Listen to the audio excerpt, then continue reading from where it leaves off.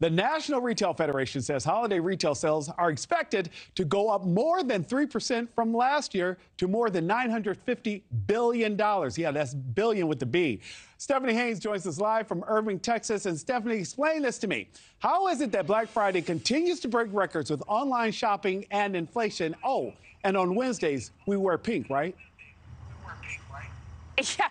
You know what, Nick? This is one of life's great mysteries. Why do people continue to get up at the crack of dawn, stand in line, brave all of these crowds, and spend money when inflation has been hitting us so hard? And maybe it's something we'll never know, but consumer advocates I spoke to say, look, Black Friday is, partly tradition. This is partly what people are used to doing. It's always been the top shopping day of the year.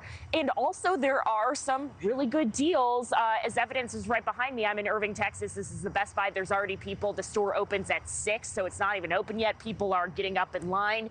And listen, inflation has been really tough this past year, but we had some good news. The latest Labor Department data shows that inflation, the rate of it, is slowing down. And another piece of good news, the Wall Street Journal reports a pleasant surprise. Many gifts this year are less expensive than they were a year ago. So things like TVs, smartphones, furniture, all of those goods, you name it. Supply chain constraints have largely cleared up as of late, and pretty much every retailer is jumping in on this Black Friday season is what some of the consumer advocates are calling it. We look at these streaming services. These are some good deals. Amazon Prime, Hulu, and Paramount Plus all offering major price cuts for their platforms over the next few days.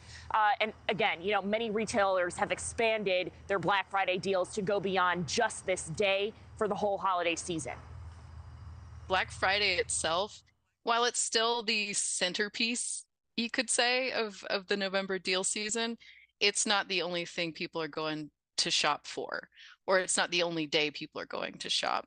So it's not just about convenience, but it's also about consumers taking advantage of these early deals to spread their spending around.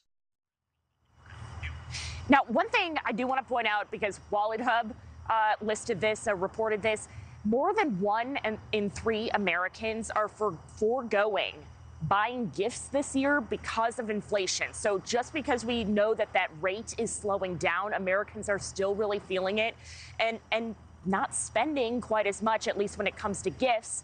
And one thing they did tell me is, check the prices before you go out the door. Make sure you look online to see, because sometimes what's in the store actually could still be more expensive than what you can get online. Nick. Thank you for watching. Go to newsnationnow.com to find NewsNation on your television provider. And don't forget to click the red subscribe button below to get more of NewsNation's fact-driven, unbiased coverage.